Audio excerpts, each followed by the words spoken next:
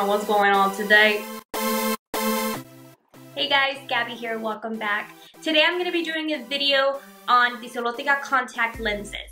As y'all all know, if you have watched all my previous contact lenses videos, I absolutely love colored contacts and I especially love colored blue contacts.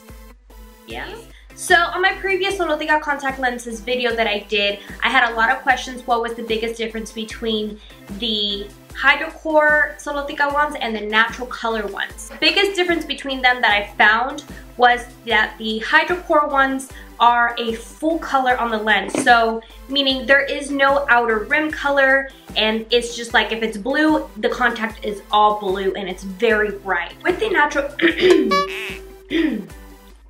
with the natural colors, it's going to be more of a natural shade, meaning you're going to have a darker outer rim as opposed to the Hidrocor, which is a full colored lens. So if you guys want to see the difference between the Hidrocor and the natural colors, stay on here. Let me know what you think, which one's your favorite. If you have any questions on where to purchase these, I will be linking that all down below. I personally like to purchase these on lens.me because I find that they're really quick with their shipping and it's super easy to purchase.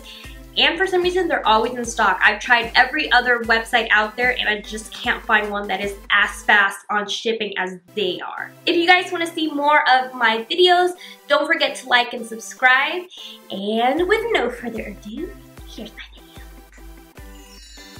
These right here are the Solotica natural colors in Topazio.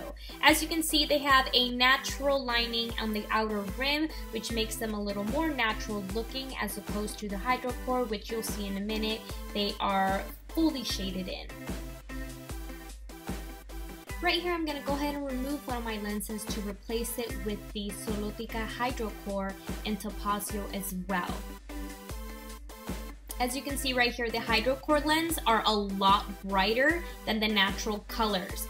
This is because they do not have a darker outer rim to make them look more natural as a normal iris would look like.